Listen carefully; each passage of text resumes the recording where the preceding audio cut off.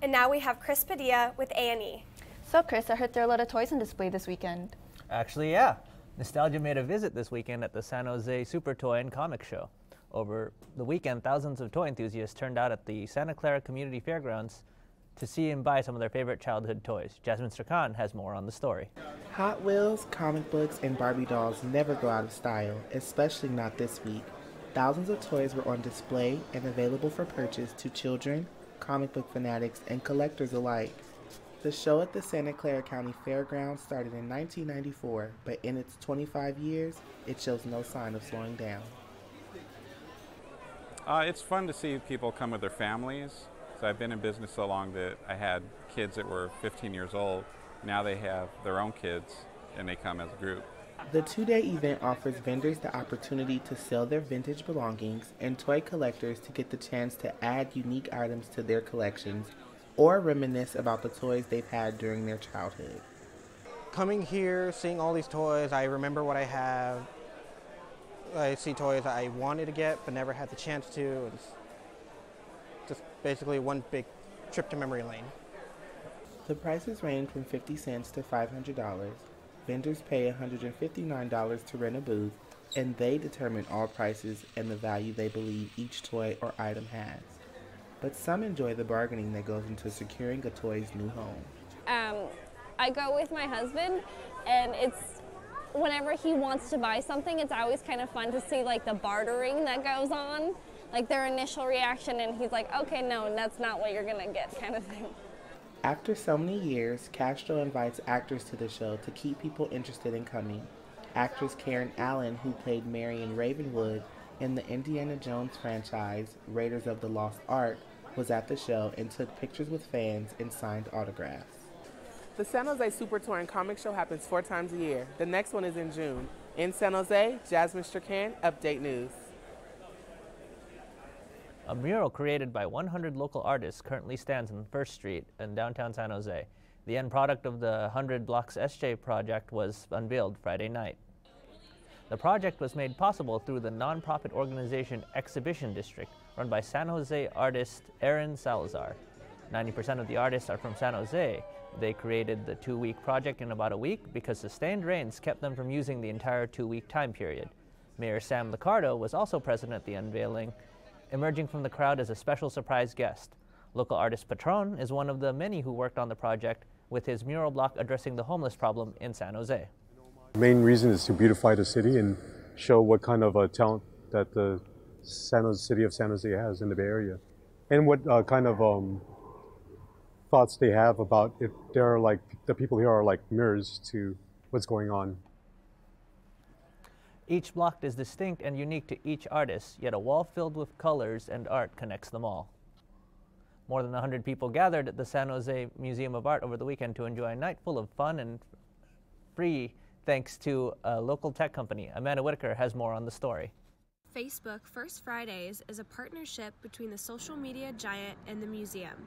It offers guests free admission to all exhibitions and programs. It's awesome that they opened up the museum to the community, because I think a lot of people live here and have never came and checked it out, so I think that's awesome. Facebook has partnered with the San Jose Museum of Art. The company's art department sponsors the event put on each month. There's a lot of first-time visitors to San Jose Museum of Art right now, and that's amazing. This sponsorship initiative helps to support local artists and neighboring artistic communities. The museum is able to stay open late from 5 to 9 p.m.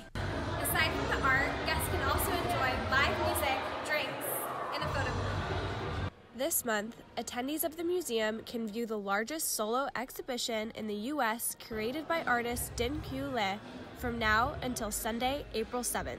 The exhibition displays a variety of video and photography installations about war and migration from people in North Vietnam. We're mostly looking at the pictures and the writing.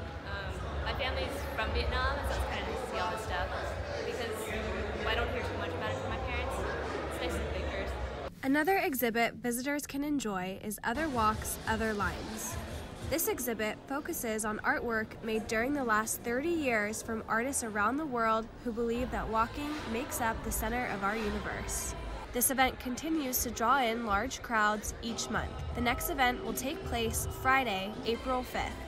In San Jose, Amanda Whitaker, Update News.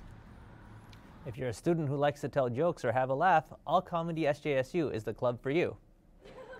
Campus hosts free on-campus comedy shows in the Student Union Theater twice a semester, including this one last week. Some of the jokes were edgy, others were lighthearted. The comedians who perform with All Comedy SJSU are students and alumni who come together to express themselves through their jokes. So you can let yourself be real. That's why, like, when some of the jokes may be dark, or some of the jokes be light, or some of the jokes even just be straight messed up, people can laugh because they're like, okay, this is a safe place. I can be safe with you. All Comedy SJSU is an on-campus comedy club that has been around for 7 years. They have members of all members ranging from theater to engineering. Blindly putting on makeup is now a thing of the past. Now that MUA is on campus, the acronym stands for Makeup Artists. The club is all about the benefits of wearing makeup and boosting one's self-confidence. Domino Ibarra has a story. Palettes, brushes, skincare, and more. The Makeup Artists Club aims to teach students how to apply makeup and take care of their skin. There are no requirements for joining. It's open to all genders, professional makeup artists, non-professionals, and more. So we just want to make other people to feel more confident and just feel better about themselves on school days. The club hosts meetings and organizes workshops with guest speakers talking about anything beauty related. At this workshop last week, skincare sales executive Amira Elise showed cleansers beneficial for face wash. All of us are kind of bombarded with social media and different information of what works for somebody out there. So to actually get personal information for you, I think is definitely going to be a huge benefit. In the years since it's been on campus, MUA has gained an emailing list of more than 300 people and an Instagram following of 380.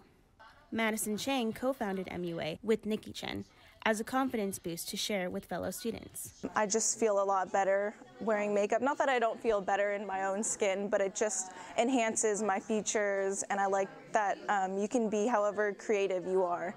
Both Chang and Chen are studying business marketing. Chang hopes to do social media marketing for any environmentally conscious makeup brand, and Chen wants to focus more on educating people about natural skincare. They say makeup is a skill that can apply to everyone who wants to look their best. MUA will be hosting their next event with Paul Mitchell Cosmetology School to learn more about makeup and how to take better care of your hair. On campus, Domino Ibarra, Update News. And that does it for arts and entertainment. What makeup tips and tricks would you want to learn? The difference between eyeliner and lip liner, I guess. When we come back, Joe Royas with sports. San Jose State football begins their spring training rain or shine.